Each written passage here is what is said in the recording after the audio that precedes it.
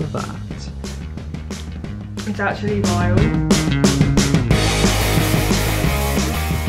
Good morning everyone, please excuse my appearance, but today is day one of veganism.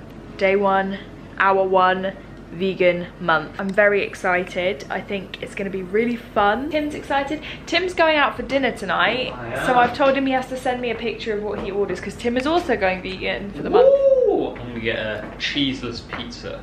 I'm going to do it. It's going to be weird. Cool, bye. Bye.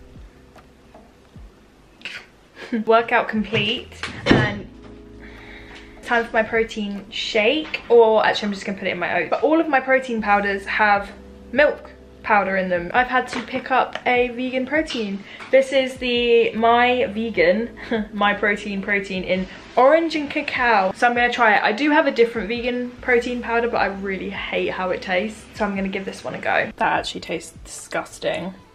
No, it also tastes disgusting as a shake. This is going to be a problem. This is my first hurdle. I thought this was going to be really easy, but if my protein powder is disgusting, this is something I drink like 2 times a day. This is going to be crap.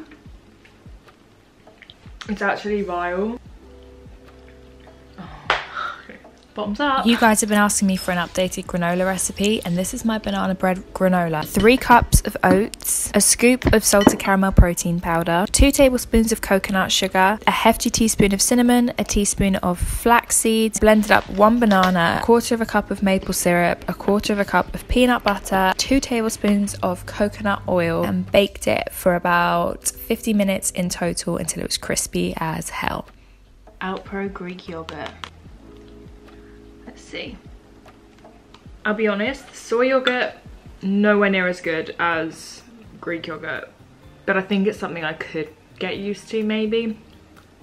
Okay. Moving on to lunch, we had 2 of these Richmond meat-free sausages, which are vegan, obviously, with some avocado, just with some lemon and chili flakes, on sourdough toast with some tomato and rocket, and that was my lunch. And then I got hungry again, so I had pink lady apple and a packet of popcorners, and then I also had a yogurt bowl with granola and fruit, because apparently I was feeling snacky this day. Then it was time for me to make dinner, and I made something that I often do fall back on. It is my veggie bolognese, which this time had mushrooms, courgette, red peppers, celery, onion, aubergine, and I just chuck it all in a massive pan with loads of salt, pepper and Italian seasonings, and then I add a tin of tomatoes, loads of garlic, and then we tried the Tesco free from cheese.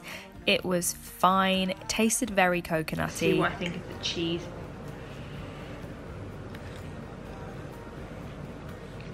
I mean, it's not cheese, but it tastes good. Sorry, this bowl is incredibly hot, burning me. Oh. I've made this recipe quite a few times. It's something that I make anyway. And then for dessert, I had some of the Outpro chocolate swirl ice cream. Hello, good morning. I'm trying to make the protein powder taste good, not the chocolate cacao. I think I'm a bit scarred and I may need some time. But the salted caramel one, I've blended it up with half a banana and soy milk and ice. It's still not good. It's just not good. It's drinkable now, which is an improvement. It'll have to do. This just came in a PR package and I have to wait a month to eat it. I then had 2 of those sausages with beans on toast with vegan cheese, broccoli and some leftover potatoes, followed by some more ice cream. And then I made my favourite oat cake, which is just oats, protein powder, frozen berries, milk, loads and loads of cinnamon, and then I put some flaked almonds on the top, and you bake it in the oven for like 25-30 minutes. Then Tim and I had 1/4 each for breakfast the next morning. I had it with some Oatly Greek yogurt and some maple syrup, and it was a great cake, dessert, breakfast situation. Then we found these. This is the Green Cuisine vegan fajita mix, and this was amazing. We just served this with pico de gallo and some guacamole, and we put them in a wrap as little fajitas with some vegan cheese and some lettuce and some cucumber, and it was so good. Like, honestly, I couldn't even tell that it was vegan. The texture was amazing. It was really nicely spiced. Then I ended up going back for a second one. Okay, so then I decided I wanted to try and experiment and make a snack. So I chucked some flaked almonds, some walnuts, some flaked coconut into the blender and pulsed it all together. I then added a tablespoon of lemon juice and a few dates to add sweetness and also help bind it together. Once it started to naturally come together, I rolled them into little bite-sized balls and then rolled them in some extra coconut flakes, and then I just put them in the fridge, and they were just little lemon coconut balls, and they were actually quite nice. And then for dinner I decided to make a little burrito bowl, so I made some tofu, some roasted sweet potato, some black beans, some charred sweet corn. I then added the tofu on top, and then I used some of the leftover vegan spaghetti bolognese that I made with the leftover guacamole and salsa, and then I just whacked some lettuce and some cheese on top, and oh my god, wow. Oh mate, let me tell you, I'm so buzzing to eat this. Oh my god. This is actually rude. This is too good. I've truly outdone myself. This is so good. I don't want it to end. I do not want this to end. It's so good. And then because I can't go to bed without dessert, I ended up having another bit of the oat cake with the Outpro soy custard, which I absolutely love. It does just taste like custard. I just heated it up in the microwave and then whacked some custard on top, and it was so good. And then before bed I decided to meal prep some oats, so I just grated half a courgette and I actually cooked them in a vanilla chai tea bag, and then I threw in some blackberries, and oh my god, it was so great. Good morning. This morning I've decided to make Tim and I vegan breakfast tacos. We make like a tofu scramble. Yesterday we had fajitas for lunch, and then I had a burrito bowl for dinner, and then we still have like pico de gallo and guac left, so I thought let's do it. And I never have savoury breakfast because I have such a crazy sweet tooth. I usually like to basically have cake for breakfast. Tim likes savoury food much more than sweet food, so I thought today I would treat him and we would make breakfast tacos. I'm actually gonna make the tortillas myself. Massacre? This? And you basically just mix it with water and salt, and you can make your own tacos or little tortillas. So I'm gonna make my own. Let's get going. Okay, I'm going to preface this with, you win some, you lose some. This is a lose for me. We failed quite massively here. So just watch me struggle, okay? So you just add the corn flour with some salt and water. Those are the 3 ingredients. But I definitely did not add enough water. You're supposed to knead it into a dough and then cover it, put it to one side. So that's what I did. And then I made the scrambled tofu. So I used 2 tablespoons of nutritional yeast, half a teaspoon of turmeric, half a teaspoon of paprika, half a teaspoon of garlic powder, half a teaspoon of onion powder, some black pepper, a teaspoon of Dijon mustard, a quarter of a cup of milk. Mix it together, and then you just break apart the tofu into a scrambly consistency, but not too small because it does break up in the pan. And then again, I set that to one side to start making my tortillas. Feels good. Press it down into a little disc and get ready to roll. Then everything just kind of went wrong. That was a massive fail. I'm very upset. I made it too dry basically, and it just was crumbling apart. And also I thought we had greaseproof paper because I put it on the shopping list, but we do not have greaseproof paper, so I couldn't even roll it out properly. But I've got 2 wraps. Gonna make something delicious if it kills me. Maybe a burrito will work. So basically they were just crumbly messes, okay? And it was very embarrassing, so we persevered and I whacked my tofu in a pan, and then I poured the mix on top and stirred it until it was all absorbed and reduced down to a nice gooey scrambled egg texture. Sounds kind of gross, but it's amazing, okay? Then I fried up some corn and some black beans because sweet corn is better charred, okay? Don't knock it till you try it. And I added some guac and my egg scramble mixture with the black beans and the corn and some more pico de gallo. Rolled it up, sliced it in half, and I served it with some roasted potatoes and some sriracha and coriander on top. And this is Tim's reaction. Look at that. Look at Tim's workspace. Wow. Well, this looks nice.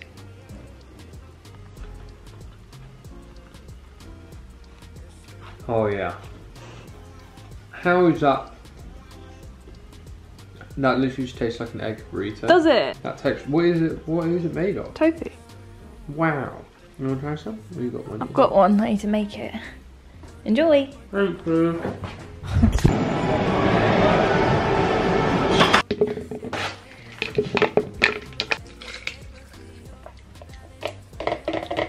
I finally made it taste good. Loads of banana.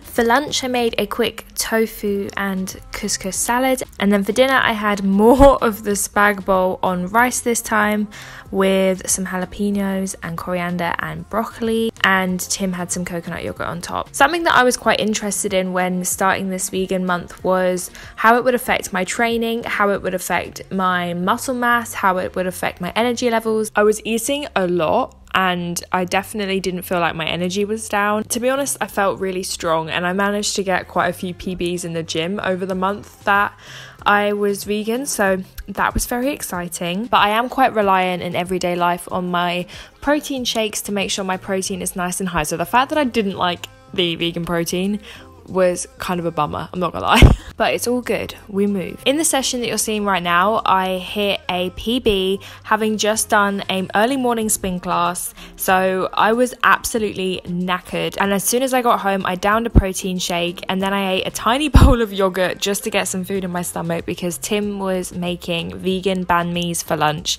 If you don't know what a banh mi is, let me tell you. Banh mi is kind of like a baguette from Vietnam. So the French colonized Vietnam and brought baguettes. A big part of Vietnamese food is now like a French baguette with so many fillings, but usually it's got like pate and meat. But we're making a cauliflower banh mi because that was probably one of our favorite things we ate whilst we were traveling. Like, I think I had like 3 banh mi's a day while we were in Vietnam. So I'm really excited, but I'm really pooped. So I will link down below the recipe that Tim followed. It was from Minimalist Baker, but we marinated the cauliflower, fried it up, and then we had a lovely seeded baguette. We pickled our own vegetables, which was pretty fun. And then we had half of this baguette each. Oh, look at that cauliflower. Oh my god, so good. We made our own kind of spicy vegan mayo, popped the cauliflower on top, and then we served it with our pickled carrots, pickled radishes, sliced cucumber, and some coriander. And it was honestly one of the best meals that we had over the entire month. It was amazing. I also added some jalapenos on top. Oh my god, too good, like too good. And then that evening I went out for celebratory drinks to say farewell to my PT Monica, and I had a lot of drinks. All of them were vegan, of course, and she gave all of us chocolates and I wasn't allowed to eat mine, so I am saving them. I've just been at Monica's leaving drinks and she gave me these Polish chocolates and I'm not allowed to eat them, so she said that they put them on the Christmas trees in Poland. So I'm going to put these away because they're not vegan, obviously they're chocolate. I'm going to put them in a bag. And these are going in the Christmas decoration box. And everyone had honey tequila shots and I said no, vegan. And then because I'm a drunk snacker, I came home and had a big tub of popcorners as well as some more of the oat cake with some soy custard. Okay, for breakfast, I'm gonna make us some pancakes. This is the Superfood Bakery gluten-free, vegan, dairy-free baking mix with cinnamon and agave inulin. So we're gonna have pancakes with some this isn't bacon rations, and I think it's gonna be delicious. Oh my god, I'm so hungover. Not good. So this pancake mix is easy to make vegan. You just don't put eggs in it, you just add extra milk. I used the second half of the packet and added soy milk, whisked it together, and you guys know how to make pancakes, I think. And we fried up some vegan bacon. This should fix the hangover. Vegan pancakes with vegan bacon with some maple syrup and some blueberries on top. Again, snacking on some popcorners because I am a snacker. And then I had some more baked beans, just baked beans on toast with olive spread. Honestly, very basic. And then I whacked some grated cheese on top because sometimes you just need baked beans on toast, right? So I'd be lying to you if I said that today I wasn't feeling a little bit delicate, quite hungover, as I've mentioned a few times. Carbonara is my ultimate comfort food. And I just really want some carbonara. I'm gonna make me and Tim carbonara for dinner. I'm so excited, oh my god. vegan carbonara. So the creamy sauce was cashew based. I will link the recipe down below. I just soaked the cashew nuts, then I used soy milk, nutritional yeast, Dijon mustard, garlic powder, onion powder, turmeric, salt, pepper, and then added the soaked cashew nuts into it and blended it up. This sauce was so rich and creamy and amazing. When Tim and I make regular carbonara, we always like to put chorizo in, so we use some vegan chorizo as well as the leftover vegan bacon. Oh my god, these mushrooms, this made me like mushrooms. We just fried them up in the oil that was released from the vegan meats, and then we treated it like a regular carbonara. So you just boil up some spaghetti, add that to the pan with a little bit of the water so that the starchiness makes a lovely sauce and it goes all glossy, and then pour the sauce on and stir until it reduces down to a delicious, glossy, creamy carbonara. Oh my god, look at that. That's outrageous. And then we added loads and loads of parsley, served it up, and I just could have wept. Honestly, it was to die for. Like, to die for. Bon appetit. Bon apps. This actually looks unbelievably good. Oh my god. 10 out of 10.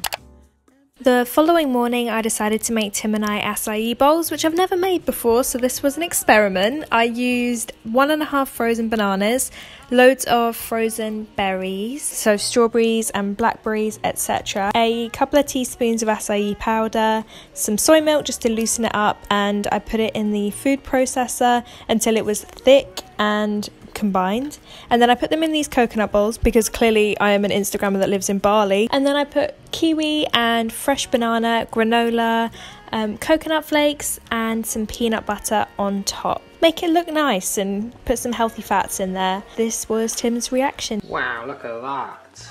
Whoa. I feel like I'm back in Thailand. Great. I've never made one before, so I'm sorry if it's not very nice.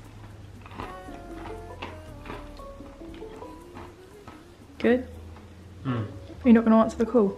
Yes, I have. I had mine with a protein shake, and then I prepped lunch. So in here I've just got some cauliflower, broccoli, aubergine and courgette cut up with cayenne pepper, paprika, garlic, salt, pepper and some olive oil. And then already in the oven I've got a sweet potato, baby potatoes and half of an onion roasting. All done. That looks so good. I then made some couscous, so I just poured out some couscous, put a veggie stock cube in and some boiling water, and then you just basically cover it until all the water is absorbed and it's cooked.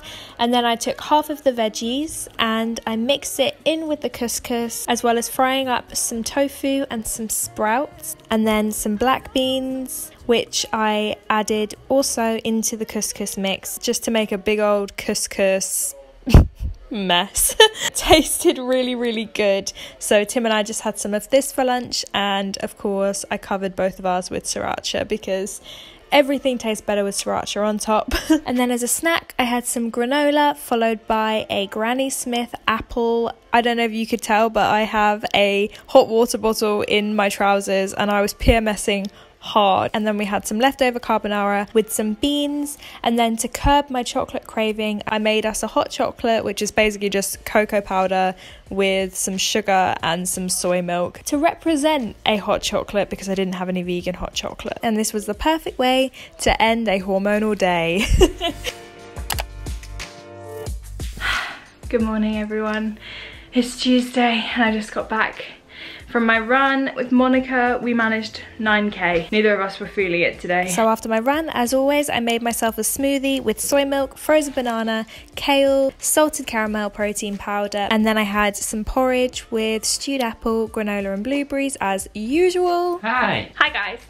Good morning. It is it's Tuesday, which means this is the final day of this What I Eat in a Week vegan edition. It's the final day today, and we just got a very exciting delivery. I was saying to Tim the other day that I want to try some vegan ready meals, which I know is not like me. I am very much like, I like to cook basically everything that we eat, but sometimes it's nice to try something different. And so